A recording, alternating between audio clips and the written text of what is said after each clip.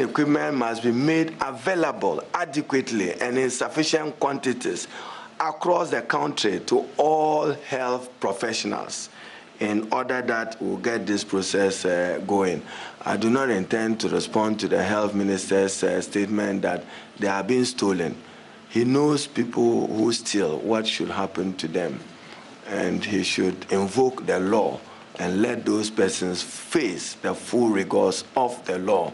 We cannot at this time be interested in making money out of PPEs donated. So that's why an audit becomes an imperative for us to understand what quantities were acquired, what quantities were sent to which hospital, which region, which district, at what time. Our healthcare workers, as I've indicated, need to be adequately resourced, and therefore the minority is deeply worried about the development in the country, the climbing numbers of the infections in our country, and attempt to relegate that to the background.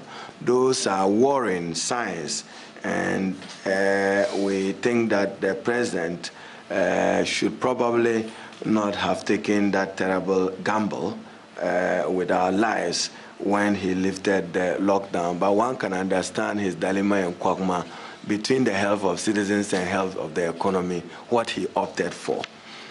The president, the decision has led to the situation where, since the removal of the lockdown, confirmed cases have more than doubled and deaths have more than tripled. We have also in the process seen hotspots emerge virtually in all parts of the country, and therefore President Nana Addo Dankwa must take responsibility for this unfortunate development in our country. The minority has fully taken note that following the present reversal of the partial lockdown and our worsening case count, the reputable Ghana Medical Association has publicly called for a different approach in containing and limiting the spread of COVID-19. We are in full support of the call, and as I've indicated, the president simply must be respecting the views of scientific and medical professionals in this enterprise. Ghana's case count is now among the most infected countries in Africa. This has frightening prospects, which demands an urgent change in strategy. And we think that the president must change his course in his bid to contain this particular virus.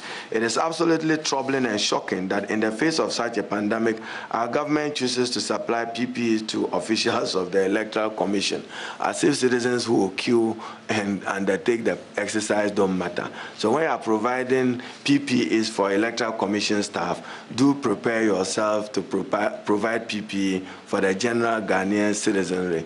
It is only in Ghana that 8 months into an election, it's still doubtful what electoral roll will be used for that purpose. I've heard people say that a CI is not ready. There is a CI in force. Until that CI is repealed or revoked, it's good law in Ghana and legitimate law in Ghana.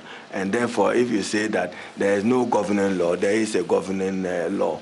And therefore, the Electoral Commission, she sometimes also comes to us as if she is still running an NGO. Let her be reminded that she is running the Electoral Commission of Ghana, a state institution expected to be independent within the remit of Article 45 of the 1992 Constitution. And therefore, what we know is that the Constitution provides for a terminal end to the mandate of the President and members of Parliament after every 4 years, and presidential and parliamentary elections ought to be conducted, and conducted by the availability and presence of a credible voter register, which is the responsibility of that commission. No excuse will be accepted to us.